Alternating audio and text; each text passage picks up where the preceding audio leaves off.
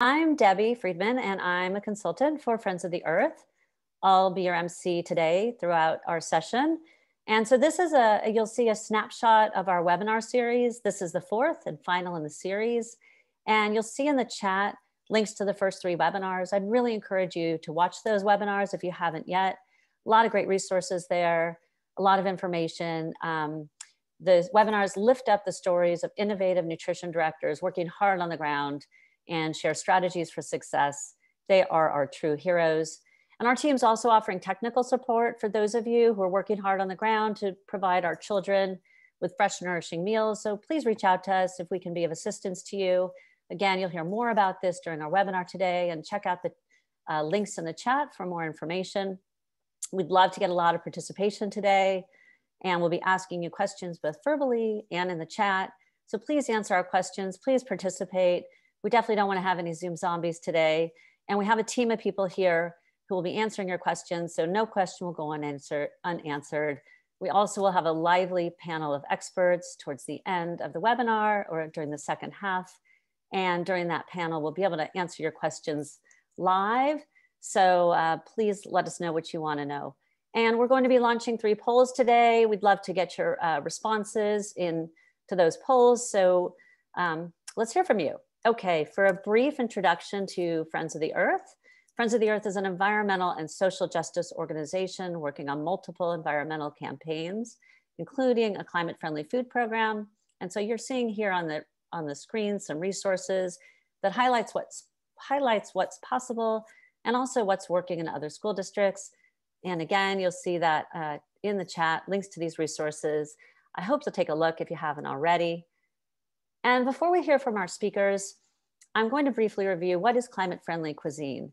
So in a nutshell, climate-friendly cuisine means food that uses less and better meat. And so more plant-forward options, and that means that meat is a condiment, it's not the main event. And also more plant-based options. And that means things like lentil burgers. It also means food produced using sustainable production practices. And that includes organic and pastured meat and dairy. And we don't want to forget packaging, food and packaging waste. Now we know this is really challenging during COVID, but we are seeing a lot of solutions. And so we're gonna share with you some photos of things happening on the ground. This is from Ojai Unified on the left, preparing cabbage. Photos on the middle and on the right is Encinitas Union. The middle is Better Bolognese pasta, and that's a better meat option. And the meat is from Marin Sun Farms, and that's pasture-based land management, which fosters ecosystem resiliency. And that's part of what we mean by better meat. And you'll hear more about that today. The last photo on the right are paper bags with organic produce, and those are for our distance learners. So thanks for sharing those photos. We're so impressed with all that's happening on the ground already. I'd like to introduce our topic today. So the speakers you're going to be hearing from are the Friends of the Earth team, Kari Hammerschlag, Emma Finn, Chloe Waterman. We also have, though behind the scenes today, our Master of Tech Support, Bianca Gala. So Kari, Emma, and Chloe are going to be sharing a really exciting preview of this soon to be released California State of School Menus report. Kari is going to explain first why they chose this area of focus. Emma will explain their findings, and Chloe is going to share policy implications and also some policy recommendations, and most importantly, how you can get involved, because we really want to have your voices lifted up to let our elected officials know what you think and what you need. So why engage with policy in the first place? Well, that's a passion of mine, because policy is really resources and money. And policy advocacy is how we're going to influence our elected officials to let them know how those resources and our public dollars should be spent. And so Friends of the Earth is working with partners in Sacramento and DC to elevate the voices of nutrition directors, to harness more resources and deploy them towards the solutions that you really need. So I am honored to pass this over to Kari, Deputy Director of Friends of the Earth's Food and Ag Program and co-author of this really groundbreaking new report. Kari, you want to take it from here? Great. Well, thank you so much, Debbie, and really appreciate you all being here. Really excited to share some of this research with you. So first, I'm going to provide broader context for this research, give you an overview of what we did and why we did it. So I don't need to tell you that school meals have a profound impact on the health and educational outcomes for students across the state. In California, school districts spend more than $1.5 billion a year to provide 540 million school lunches to over 4 million students, most of whom are low income and students of color. And how these dollars are spent and the quality of meals also has a big impact on the health of our planet. So on the health side, the majority of students who are eligible for free and reduced meals rely on school meals for up to half of their daily nutrition. And these students are at higher risk for diabetes and obesity. For example, in California, 20% of Black and Latinx adolescents have obesity, a rate 3 times higher than their white classmates. We see school meals as a critical intervention to address racial health disparities among children, especially those who lack access to healthy food at home. Now, on the environmental side, as you have all heard in previous sessions, food has a huge impact on our environment. Resource-intensive meat production in particular plays a major role in driving climate change and other environmental problems. So to give you an example of how this translates, when looking at the carbon footprint of your school food operations, the animal products, including cheese, typically will account for about 70 to 75% of the carbon footprint of your food purchases. And many leading scientific studies have found that in order for us to reach our climate goals, that we need to reduce production and consumption of industrial animal products and change how we grow that food. And so what they're essentially saying is that we need to produce and serve less and better meat and more sustainably produced food overall. And that includes organic. So now we can't expect school lunch to solve all the world's problems, but we do believe that public funds should be harnessed for the public good, and that includes meeting public health and environmental goals. And by law, as many of you know, the meal patterns are supposed to be guided by the US Dietary Guidelines, which I'm going to talk about in a minute. So on to our research. So what did we do? To better understand the opportunities for improving the environmental and health profile of California's school meals, we did a deep dive into California's school lunch menus and USDA foods purchasing. First, we analyzed over 1,300 lunch entrees. Emma did a lot of that, served at the 25 largest public school districts in California during October of 2019 to identify the top menu items and the relative frequency of meat and dairy-centric versus plant-based lunch entrees. We also examined California's bulk food spending through the USDA Foods program and identified the companies that benefit most from this taxpayer-funded program. Companies like Tyson, which is producing 100% industrial, factory-farmed meat and poultry, meaning massive, polluting, inhumane, factory-like conditions for animals that have huge negative health and environmental impacts that we discuss more in the report. So we focused on the USDA Foods program because it is a major subsidy to school districts, and we know that it largely determines what ends up on the menu. So third, we calculated the carbon footprints of the top lunch entrees and estimated the greenhouse gas emissions associated with California USDA foods purchasing. And finally, and most importantly, we identified policy recommendations for how we can better align school food menus with public health recommendations and California's climate and sustainable food procurement goals. So we especially focused on the amount of plant-based food relative to meat-centric dishes because, as you will see in this slide, virtually every public health organization urges greater consumption of plant-based foods and lower red and processed meat consumption for better health outcomes. And the US Dietary Guidelines also reference the importance of eating more plant-based foods. The 2015 guidelines specifically recommend teenage boys eat less meat and that all children eat more plant-based proteins. And the most recent 2020 guidelines that are supposed to guide school lunches point out that 3/4 of Americans exceed recommendations for meat and poultry, but don't get enough nuts, seeds, and soy products. And they also encourage fresh rather than processed meats. And they encourage shifting protein foods overall by replacing high fat and processed meat with fish or beans, peas, and lentils, a new food group in the 2020 guidelines. So Emma is going to go into greater detail about what we learned, but as a preview, I will say that while we know that the school lunch program has been crucial to fighting food insecurity, and we know meal quality has improved in recent years, our research did find a significant misalignment with leading public health organizations' recommendations around less meat and more plants, as well as with our state's climate goals.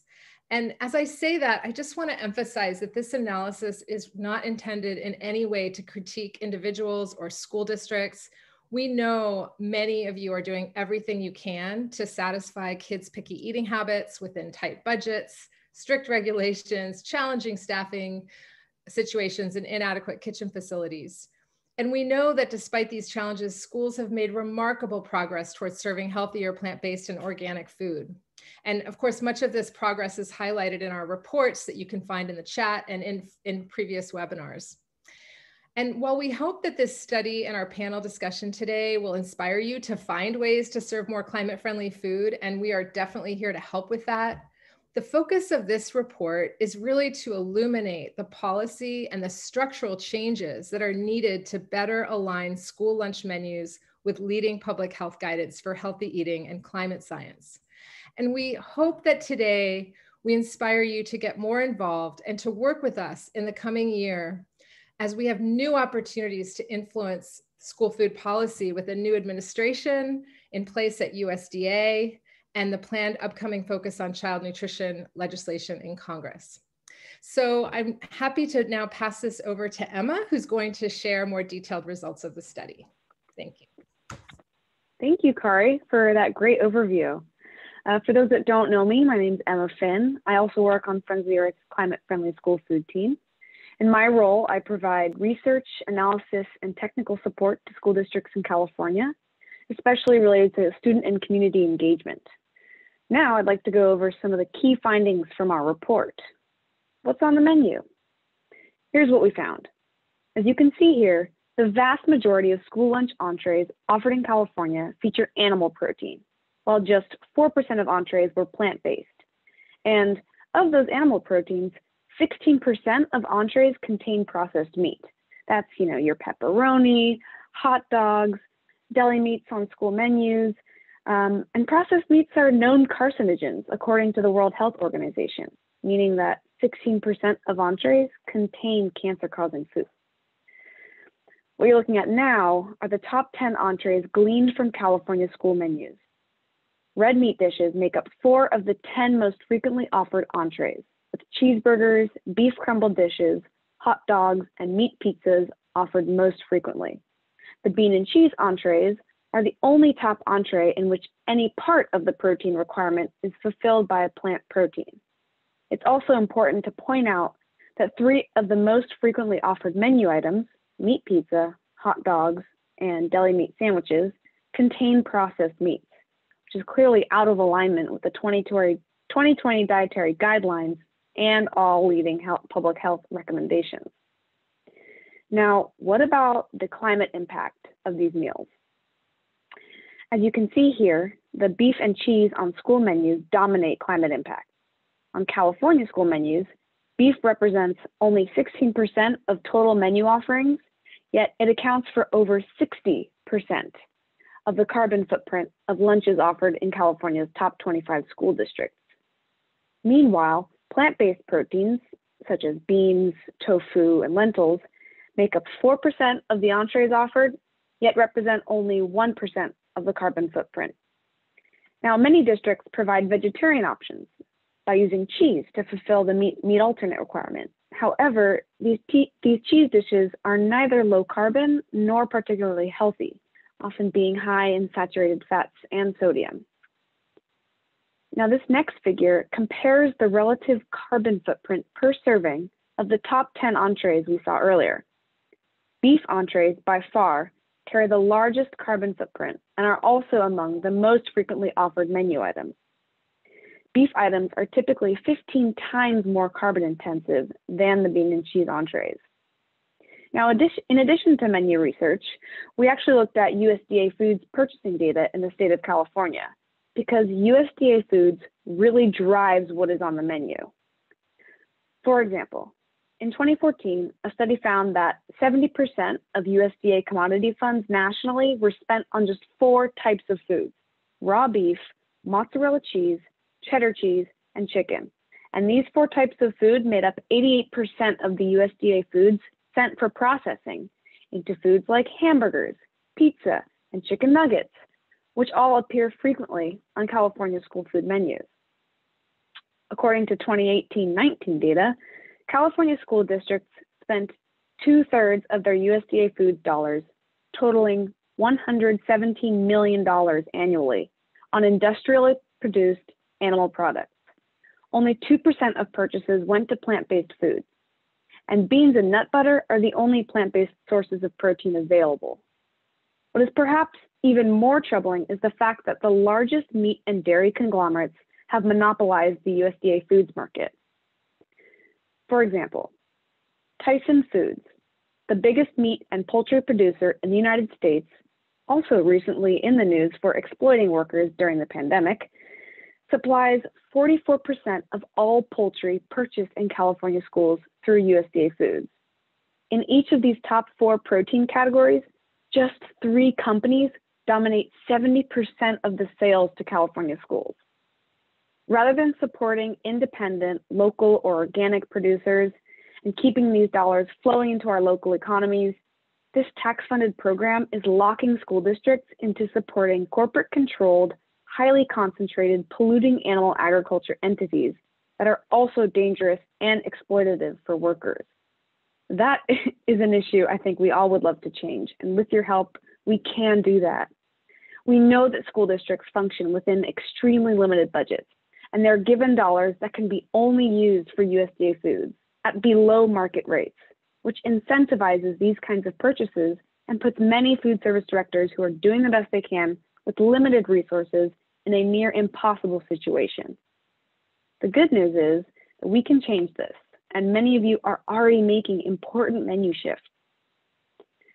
Many school districts across California are serving plant-based and plant-forward menu options, and they're doing it successfully with menu items that students love and that save the district money. If you'll recall, Food Service Director Erin Primer spoke during our second webinar about how her organic Thai basil lentil burger at San Luis Coastal Unified is well loved by both meat eaters and vegetarians alike.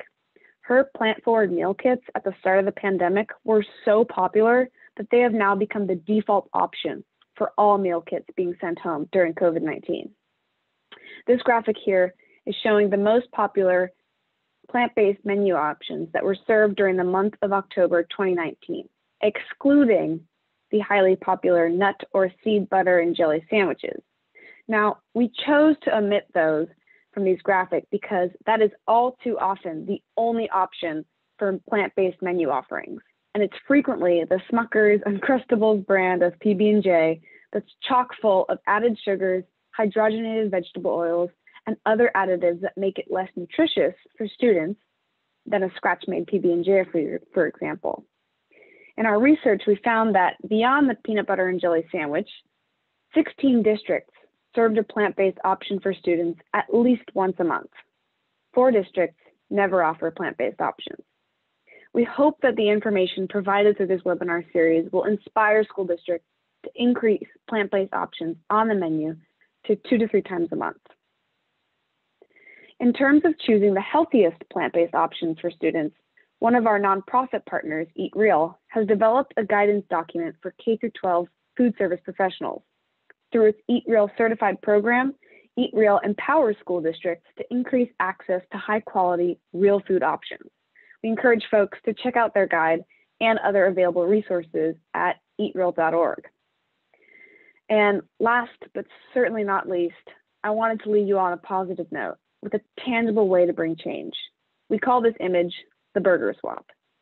This graphic shows that if all school districts in California swapped out 1 beef burger for 1 black bean burger just once a month, it would save 220 million pounds of carbon dioxide equivalent. the same as taking 22,000 cars off the road for a year, growing 1.7 million tree seedlings for a period of time, or converting 26,000 residential solar systems for a year. And that is just one swap. We hope that school districts will consider at least 2 to 3 per month, and we are here to help, so please reach out. And as we encourage you all to make shifts, we know that what is really needed is policy change. And we're really wanting to partner with you all to advocate for the changes needed for you to serve healthier and more sustainable food. Now, we'd like to have a poll to participate in. Bianca, you want to go ahead and launch that? It's launched. Awesome. So we're asking, are you interested in receiving technical assistance for your school district to support an increase in climate-friendly cuisine? If so, what type of technical assistance are you seeking? Support for increasing plant-based menu options, organic procurement, both? If you'd like to see a different type of support, feel free to email us directly with your needs.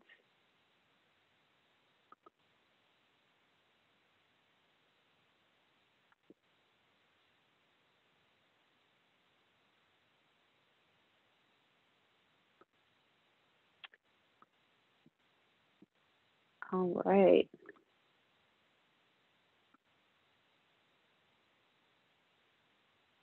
Next up, Chloe will be highlighting some of the policy recommendations in our report and share the ways in which you all can participate in the policy process. Awesome. Thanks, Emma, and great to be here with you all. Appreciate the opportunity to be part of this webinar and that everyone's taken the time to attend.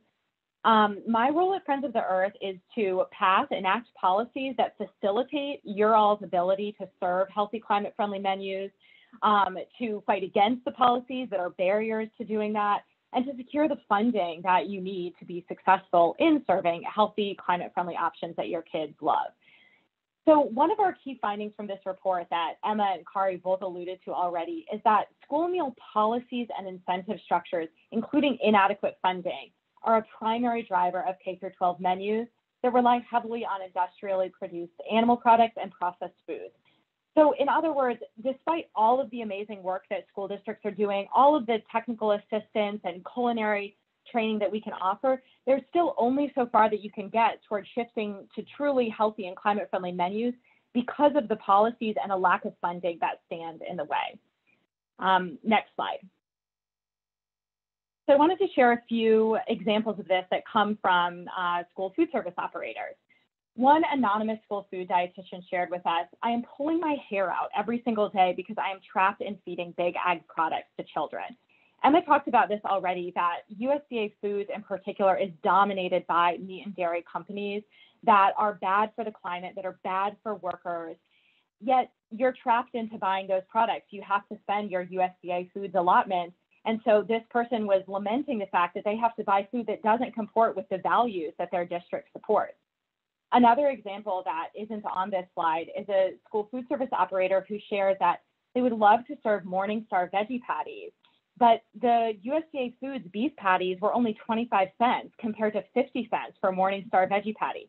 Now, that pricing is not logical. If you think about it, the ingredients of the Morningstar veggie patty are the same things that are fed to the cow that then create the beef patty.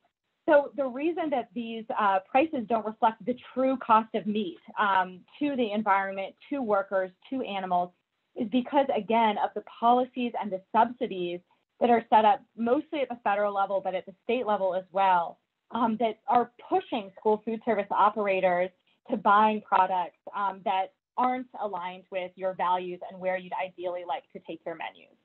Next slide.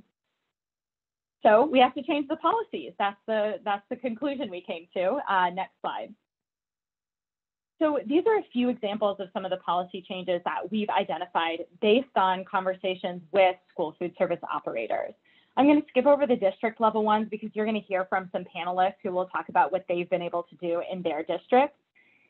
In California, we have an opportunity right now to expand funding for California's Farm to School program and ensure that that funding is permanent.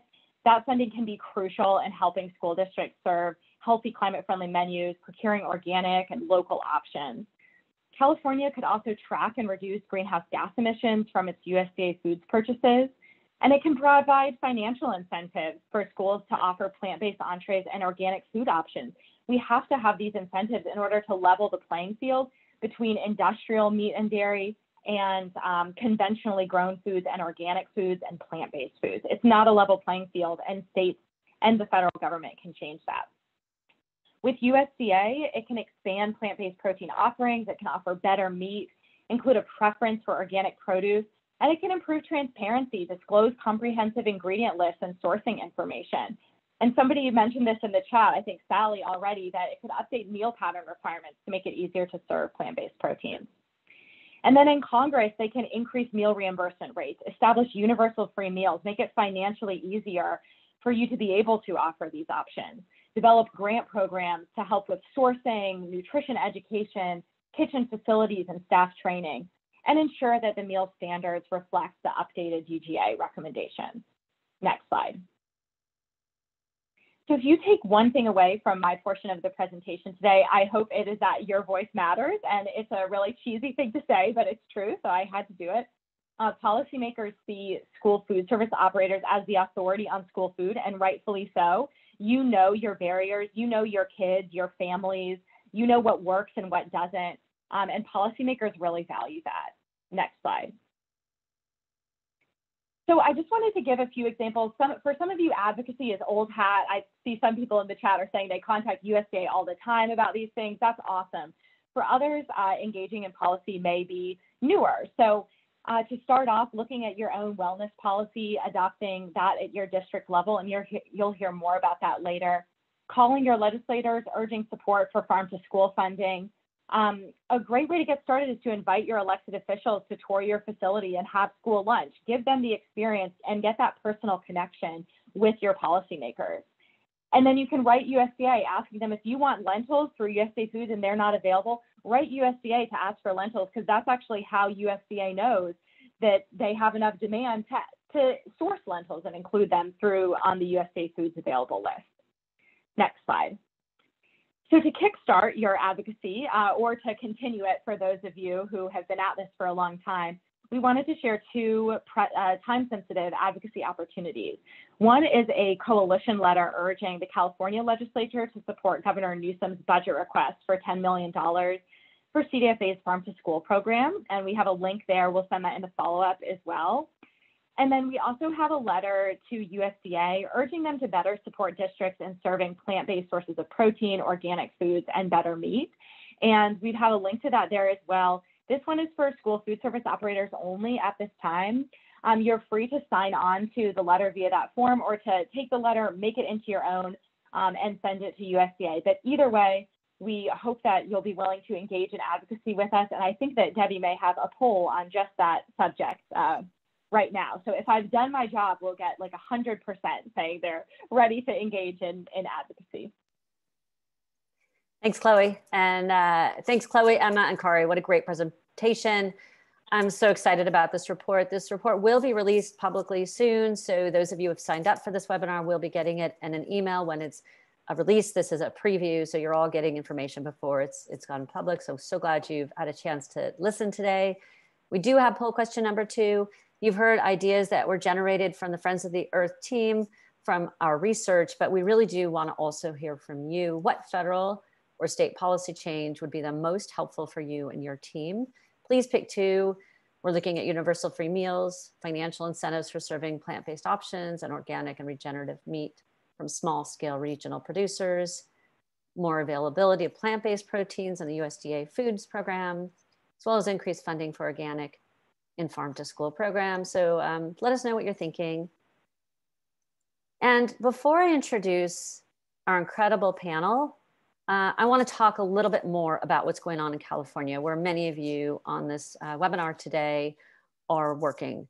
And in California, it's such an exciting time because we're ushering in a new era with Farm to School. As many of you know, Governor Newsom last year put $10 million in the budget for Farm to School. There's an open request for applications. I hope many of you are applying. And Governor Newsom also put another $10 million in this year's budget, as Chloe mentions, and we're hoping that will become a permanent budget item And we're really excited about the possibilities here. And the goal of the grant programs that are being offered through Farm to School is to incentivize and incubate innovative farm to school pilots. So what we want is for our communities and decision makers to see what's working, see what's possible, see where investments are needed. So this is our chance, California, to make a difference. Let's do this. And let's show everybody what we've got going on and have an impact in other states and across the country, which I know we will. So we're about to bring in our panel. I have the honor today, and hopefully they're all spotlighted at the top. We're fortunate to have nutrition director experts with us. We have Alex Emmett, culinary manager of student nutrition services from San Francisco Unified. Thanks, Alex, for sharing some ideas in the chat already. Francis Gonzalez, director of nutrition services from Ojai Unified.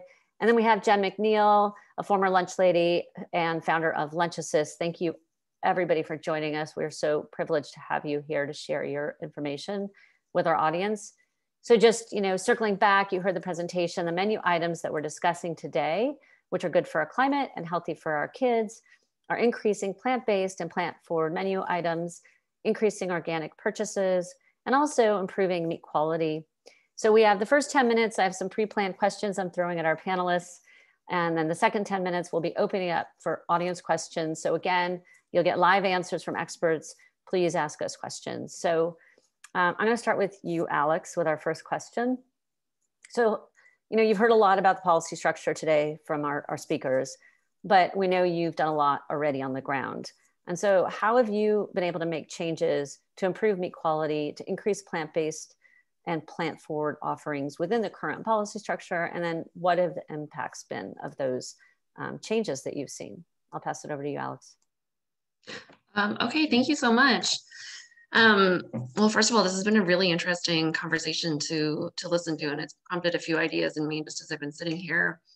I think personally, I like the less meat, better meat approach, and this has really been the most successful approach that we've used both here in San Francisco and then also in my old district in Oakland Unified, and there are a couple folks from Oakland on this webinar. I think this is really the most accessible way to decrease meat on the menu while still giving students familiar favorites. And then generally, because plant proteins are less expensive, think things like beans or lentils. When paired with meat, you can often afford to serve a much higher quality meat product, things like grass-fed beef or that type of thing. So these are entrees, like beef or turkey and bean chili, tacos, bean and cheese nachos, that kind of thing. And then in San Francisco, we do have demand for plant-based meals. And honestly, it often comes from students who don't regularly participate in the school meal program. And, I think you could make the argument that, is this a chicken or an egg issue since, as we saw in the report here, and it's certainly true in San Francisco, we don't really offer that many plant-based options, entree options on a regular basis. We've certainly made some strides in the past few years and have some offerings. And where we've seen a big boost in participation is really honestly where we've invested in facilities to increase our capacity for scratch cooking. So this has allowed us to menu some much more interesting and diverse plant-based choices, things like bean and rice bowls with guacamole, falafel wraps, even a vegan Reuben sandwich. And this has all been made possible really through facilities investment, largely thanks to bond measures. And of course, thanks to our hard work and dedication of our staff. And I think Josh from SF is on this webinar today. So he's pushed forward a lot. His is the vegan Reuben sandwich. You can ask him for the recipe. Yeah, that's where I land. I think facilities is number one, and then I think meeting students where they are and doing a less meat, better meat approach has been most impactful. Great, thanks so much for that. That's a lot of awesome information. A vegan Reuben, I want to try that. And facilities, yeah, we have to be able to have facilities to cook in. All right, I'm gonna pass it over to you, Francis. What things have you already been trying on the ground in your school and your district, and what are some of the impacts you've been seeing? Here we have eliminated all individually wrapped products that are usually highly processed. We also stopped using all beef completely and started purchasing minimally processed products. And for the most part, we scratch cook. We have created and started using recipes that we could easily substitute animal protein for with plant-based. Black bean enchiladas, bento box. We make hummus here in-house. Zucchini fritters, whereas we normally use chicken for chicken parm sandwiches. Using chickpea flour and eggs. And then just like shepherd's pie, we use kidney beans to where it's also inclusive, and then we're not trying to make too many different menu options because it's already targeted towards both.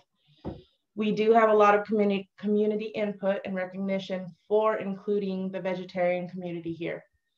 And it also gives meat-eating families new recipes and insight to what their kids are willing to eat or will eat, while also staying on a budget, because we do have a lot of the community that relies on the meals here.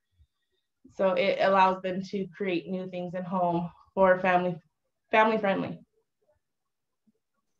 That's awesome. That's really helpful to hear and exciting, actually, all that you are able to do already within the current, regulatory system. Jen, I'm going to switch it over to you. I know you work with a lot of different lunch ladies, as we like to call them, and we're a former one yourself, but what can be done and what are some of the impacts you're seeing? Yeah, thanks, Debbie. I love what Francis and Alex shared. Those are some really great insights. When I was a child nutrition director, I got to see firsthand how impactful and transformative some simple switches can be, like changing from pressed and formed meat to whole muscle products, or swapping out, like Francis, it sounds like you're doing, like those plastic wrapped double dogs that are often on menus, to just an organic chicken apple hot dog with a locally baked bun. Through our work at Lunch Assist, we've seen our clients take plant-based recipes to the next level and really push the boundaries of school food. And over time, we've learned a few takeaways from all of this work that we try to keep in mind when menu planning. So I have 5 tips just to share with you today. Number 1, serve higher quality proteins. Antibiotic-free chicken, grass-fed beef, local seafood, those are always well received and a good use of funds for those who have it. I know it's not always affordable for everyone, but if you have the extra funds, those are really great ways to spend. Beans. We found that beans and lentils do really well in warm, hearty comfort foods like chilies, sloppy joes, pastas, and burritos, rather than in cold dishes like salads and wraps. Again, just from our experience, doesn't mean it's a universal rule. Number 3, what's up? Or more specifically, what is the meal up against? So thinking about this can be super helpful for budgeting, forecasting, and mitigating risk when introducing new items, especially on menus that only have 2 or 3 choices per day. And this can be a way for you to think through what item you're gonna, what plant-based or higher quality meat item you're gonna put on your menu, and how much you're gonna serve of that. You can play it kind of both ways depending on what it's up against. Samples. Everyone loves samples, no? Always taste test items with students before placing it on the menu. And this is great for adjusting recipes, soliciting feedback, introducing items to picky eaters, and even just to build excitement and buzz around a new item. Kids will think of things that we would never imagine as adults. Like when we launched a ceviche style recipe using local seafood, homemade salsa, and tortilla chips. We sampled it and asked the children for ideas for naming the item, and our kids in Encinitas very cleverly called it fish and chips because it was fish served with tortilla chips. It was just a fun way to include student feedback on the menu, and we featured it as San Diego style fish and chips. And then finally, one of my favorite strategies to encourage folks to make plant-based is to make plant-based versions of your daily options. And this is an inclusive way to offer plant-based meals that offer familiar flavors. For example, like I saw Michael Jochner, he shared from Morgan Hill in the chat. At Morgan Hill, they offer chicken tikka masala, and cauliflower tikka masala on the same day. And the kids are more open to trying the cauliflower entree since it's covered in the same familiar and delicious sauce as the chicken entree. This is also a great way to encourage children to go plant-based for the first time. Okay, that was such an amazing list. San Diego style fish and chips. You just made me hungry. Thank you. Okay, I feel like I could listen to all of you all day. So we have another planned question, then we'll get to some of the questions from the audience in the chat. I'm seeing some questions come up. So we know that when we design policy, one of the key things you do is really think about what are the barriers to the types of changes you want to see. So addressing barriers is critical, figuring out how to make sure that we move resources into addressing those barriers. So I know we're talking about success stories, but we also want to hear from you what your barriers are to change, what have been your personal experiences, and then what policy solutions do you have? What are your ideas that we could bring with us into Congress, into Sacramento, to make sure that we're addressing your needs on the ground? I'll start with you first, Frances.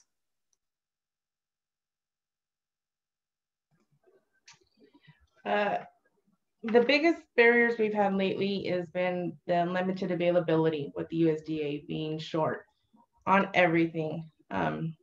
But we would definitely love to be able to have more options. Just a wider variety of beans, of legumes, nuts, just plain and simple, as well as cuts for, you know, the menu items that we do continue to use meat. The processed items, we have tried our hardest to eliminate all of them, as well as cured meats. That would be the biggest thing, and also allowing us to spend commodity dollars locally. Where we are, our community, we have a lot of ranches where we would love to be able to spend dollars on, as well as farms, you know, for the produce, and unfortunately, that's not where it goes. So that would be the biggest thing, and the universal free meals here would highly benefit our district. Great. And I know ranchers, you know, they want access to these markets. I've heard a lot from them as well. So that's a really important recommendation right there. Alex, I'll pass it over to you. Sure, thanks. I can first say I echo the call for universal meals, and I think that now is the time. You know, I think we've seen just how critical school meals are through the pandemic, and you know, a lot of school food operators are the only folks who are on the ground right now in schools, and families really need that access. So that's number one, absolutely. You know, the USDA food program, I think, could really use an overhaul broadly, and I'm not sure we have the time to kind of go into everything that I would like changed about it, but I'll highlight that we need more transparency for USDA foods. So SFUSD, for example, we don't buy any proteins through the Brown Box program because ingredient statements aren't available before we place orders. So you can get the ingredient statement after the warehouse has received it, but you can't do it now, like when I'm placing my orders for next year. So that means that I run the risk of buying something that has artificial colors or other ingredients that are prohibited by our wellness policy. And like others have said, I'd love to see more diverse commodity options. And I've specifically been pushing for more organic choices, as some other folks on this webinar have too, especially through DoD. I think that this would be a great way to increase sustainability in the school meal program and get more organics onto our kids' plates. You know, I think local policy can also be a great way to push forward change. I mentioned our wellness policy, and our wellness policy has prohibited poultry raised with the routine use of antibiotics in our district. So I'd love to see more policies like this on the federal level, especially since supply in this area, you know, has really grown a lot in the last decade. It's a totally different world than it once was.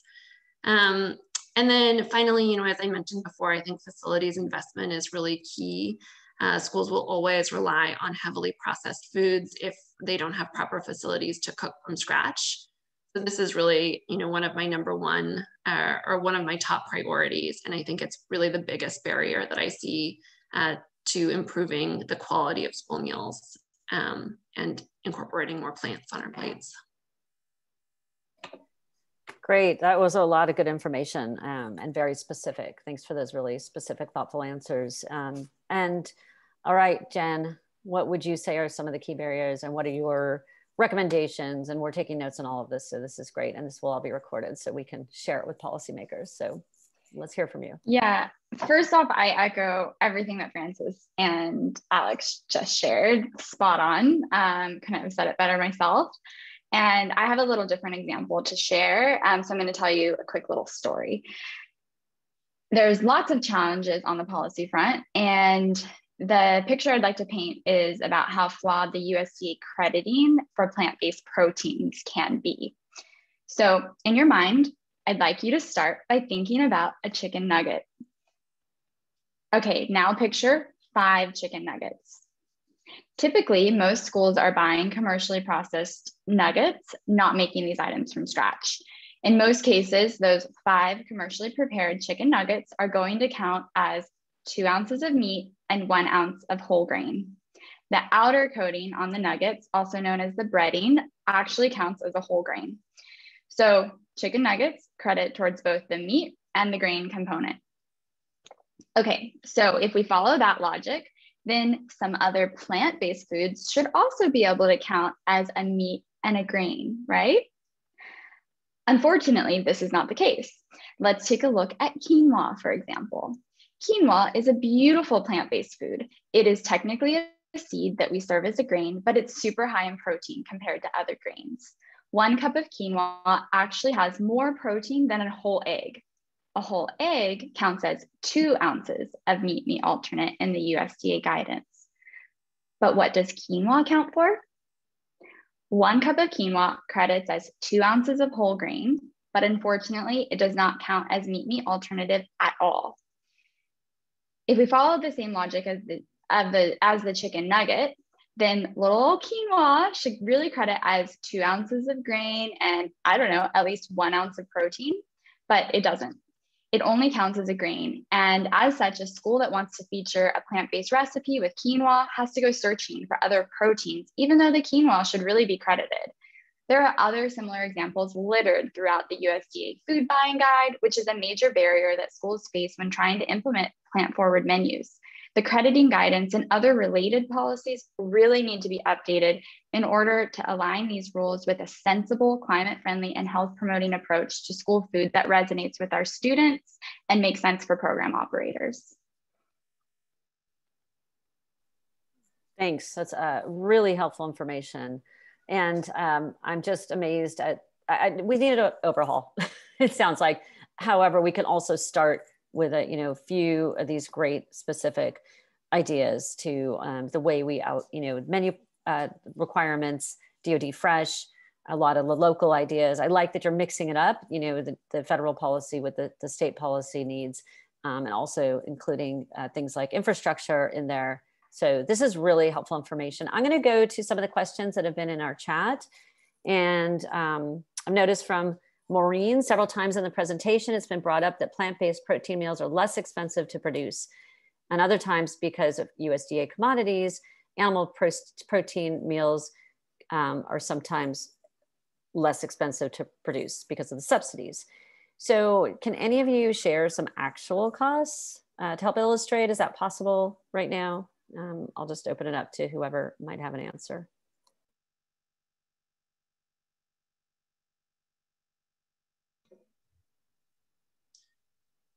I know Kari had shared that Friends of the Earth has some pretty good analysis of the differences between plant-based and meat credited recipes. I know some of it was taken from Oakland. So I think Kari had shared that link in the chat, and I think that would be a great resource. I can share, we found a really good price on organic grass-fed beef, and we're able to pay about $4 a pound, which is cheap, but for that type of quality product. But of course, a conventional product is much less expensive.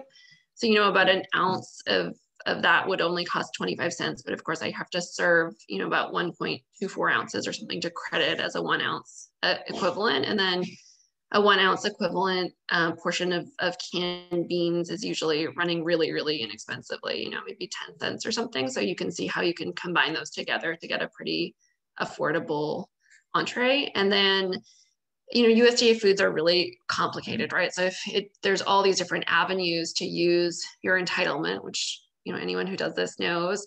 So I think what you're referencing is using diverted commodities. So you can send some of your entitlement to companies like Tyson, and then I can buy basically a less expensive chicken strip or whatever, or you can send it to a pizza company and buy a less expensive pizza, essentially. So, it varies product to product and item to item, but generally on those diverted items, you do tend to get more of a cost savings with the protein foods that you're diverting from USDA, because you can also divert things like flour or whatever, but it doesn't usually save you as much money. But brown box items, it's free or whatever. It's you're not having to spend money on it. So it's kind of a one-to-one. I think because a lot of times your food budget, a huge piece of it is going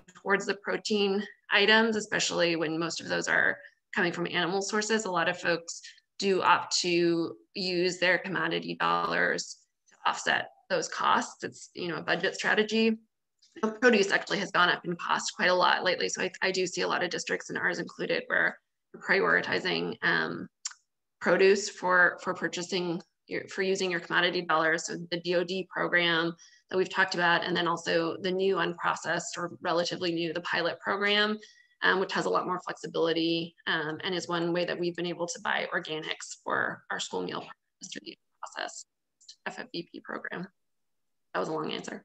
It's helpful. You've got people on the who are really excited for this detail. Before we go to our last poll, because we want to make sure we get it in there for those of you who are able to engage in, or willing and ready to engage in policy, because we're really hoping to inspire you to be a brain trust with Friends of the Earth. we're gonna have the last poll come in. Actually, why don't we do the poll now? And then Francis and Jen, I'll see if you have any responses to that. I wanna make sure we get as many people involved as possible. Bianca, thank you. So would you like to be informed about opportunities to participate in policy advocacy ideas? Some of these things are sign-on letters. We might do focus groups. We might do virtual meetings with legislators. There's a lot of ways we can make it as easy as possible. We know how busy you all are. We're not going to take a lot of your time, but we do want to make sure that your voices are heard. So please let us know, and we'll be reaching back out to you if you are able to be involved in policy efforts with us. Great, thanks. All right, I'm going to throw it back to you. Francis and Jen, did you want to talk specifically about pricing, or if not, I have a couple other questions before we wrap up. Yeah, I might just actually point out, like, I love what Brendan Shields just shared in the chat about cash in lieu of commodities. That's like a simple policy change that would really solve a lot of problems. As Alex mentioned, USDA commodities are really complicated, and I've been in the industry for 11 years and I'm pretty good with understanding a lot of things, and I get super confused about commodities still. It's so complicated. Something like cash in lieu of commodities would free up funds for districts to use locally, like Francis with her local ranchers, but it would also cut through a lot of the unnecessary, really overly complicated things that school nutrition directors have to try to understand, especially folks who are new to the field, when you have so many other complex regulations and personnel and lots of other things that need to be focused on. The commodity program is just like this extra beast that we have to wrangle that is really difficult for a lot of people and has a lot of systemic flaws. Yeah, I think that's a great idea also. And I would 100% agree with you. It might be something we all rally around and focus on because, right, it puts the money, as you said, into the hands of the people who are spending it on the ground, who know how they want to spend it and know how they need to spend it best. So I see another question. Let's see, Kathleen Reed. I see you're showing popular plant-based options. How do these plant-based options compete with meat-based options in terms of popularity when they're offered in the schools? So anybody, Francis, Alex, or Jen, what do you think in terms of popularity for these plant-based items?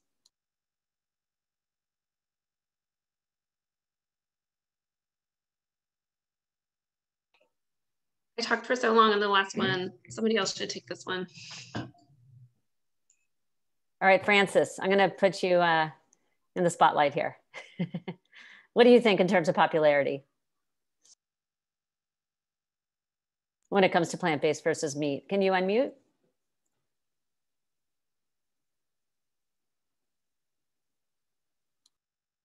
Having a little trouble with the voice. All right, Jen, I'm going to put you on the spotlight here. Yeah, again, I think it really comes down to like the way things are paired on your menus and like the recipes that are utilized, right? So, I mean, anyone who's ever been to like a nice vegan cafe knows that like really good plant-based food exists and it's super delicious, way more delicious in many cases than the alternatives. But we have to put the same type of thought and effort into our recipes that we put on the menus. And I know, for instance, like when the new regulations came out, and I was planning a school menu back in, I don't know, 2013, and looking at, okay, how do we do beans? And a lot of people, you know, we just put like chickpeas on the salad bar and like threw them away every day because no one really wants just plain chickpeas. But if we roasted them in the oven and made little chickpea salad toppers with a nice seasoning and herbs and spices, that was something that the kids really loved and was similar to a crouton and something familiar, texture, flavor to what they were getting. So I think it all comes down to like our recipes and the way we solicit feedback, and learning more about our students and the cultures that are represented in our schools and how we can make some of these items familiar items that are inclusive to the children that we and the communities that we serve and represent the flavors that they're used to at home, while also introducing some new fun things like Frances was mentioning with her shepherd's pie. You know, that sounds delicious, and that can be, you know, recipes like that can really build excitement. I also like the idea of having similar items that are like plant-based and not plant-based, because then it often can like help children kind of make that switch and try something different without it being such an obvious change. Like, oh, I'm selecting this totally different entree. It may be a little bit easier sometimes for kids to select something that's very familiar to them, but is just like plant-based ingredients, but you know, the same dish type, just a little bit different ingredient in there. And it's a little bit lower risk change for them and not so obvious to their friends that they're making like a big change. Just, you know, slips it in there and they just kind of take the other option, and can also be helpful. Like if you run out of one option, it's not something totally different to their favorite food. It's just slightly different. So all these things that we kind of think about when we're on the ground and operating in the cafeteria. Right. So marketing is really important. And I think, you know, I'm seeing in the chat, like making sure it's chili and just not beef chili or vegetarian chili, and just the way you market, the way you talk about it. Right. And also making sure it's culturally appropriate, things that kids recognize. Yeah. I think those are all great ideas. I know we're coming to the end of our panel. I did notice, Kari, you want to make sure that we ask the panelists what they think about cash in lieu of commodities. It sounds like this could be a really interesting topic to continue to talk about following this panel. So I think, Jen, you mentioned that you thought it was a good idea, but everybody, is this something that if you were going to be lasering in on a topic, a policy advocacy position, what do you think about this? Maybe Alex, start with you. I mean, sure, I love cash in lieu. You know, I have experience working in a district both that did cash in lieu and one that does not, and it's so much easier to have cash in lieu. So I don't know if it's realistic, but because I think there's a lot of sort of big business that's in the commodity game, like we've all seen. But yeah, I mean, also just keep in mind though that commodities are not the full food budget, right? So it's a small portion of the overall food budget. So I don't think it's the only answer, but I do agree with everyone that it would be a huge help in terms of just eliminating some of the crazy hoops that we have to jump through to get food on the table, because this is it's a really challenging program and really lacks transparency. So yeah, I think it'd be awesome. 100% support. Great. And I know it's 3:30. We're going over just a couple more minutes because it's been such a rich discussion. I hope that's okay for y'all. But Frances, do you have any thoughts about that? And after that, we'll be wrapping up. And Jen, I think you commented, unless I was wrong on that. Yes. All right. For our district, it would actually be great for us because for the most part, we're using our commodity dollars on DoD produce. Just because the quality of meat isn't really where we want to spend the money from USDA, at least. Yeah. So it would be a great option for us, especially with all the local ranchers, to be able to obtain better products. Okay, I think we have a great idea. We have so many good ideas. All right, well, I want to thank everybody for being here today. This was such a rich discussion and you have so much expertise to offer, and everybody in our chat also have been watching all the conversation. And I'm really hoping, I know that we hope that you'll be inspired to take part in policy. We're excited to lift up your voices, and your voices are the ones they're going to listen to, our elected officials, because you're the ones who really are experiencing this on the ground, and you and your communities. So please do engage. I'd also like to just reiterate our 2 calls to action. It's in the chat, the links, the Farm to School letter. We want to make sure that that $10 million sticks. Our goal is to get permanent funding for Farm to School in California, expanded funding, and then also the USDA support letter, which Chloe talked about, and that's also in the chat. And then let us know, because I think that this webinar series has been so popular that it's likely going to be continuing on. So what topics would you like us to cover? What do you want to talk about? What do you want to hear about? Because we're here for you. So please reach out and let us know. You'll see the email in the slide there. And reach out and let us know how we can support you. We're offering technical support, and we're, like I said, just ready to help if we can. So thank you so much for joining us.